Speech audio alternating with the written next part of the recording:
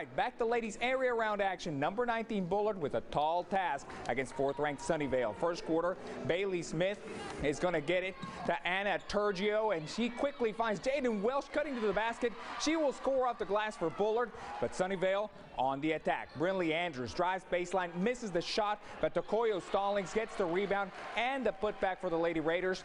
Bullard responds, however. Turgio with an outstanding pass to Smith, and the senior scores under the basket, but the Lady Panthers season would come to an end as they go down to Sunnyvale 43-28, ending their season at 23-6. 7th-ranked Brownsboro gets Sunnyvale next in the area round.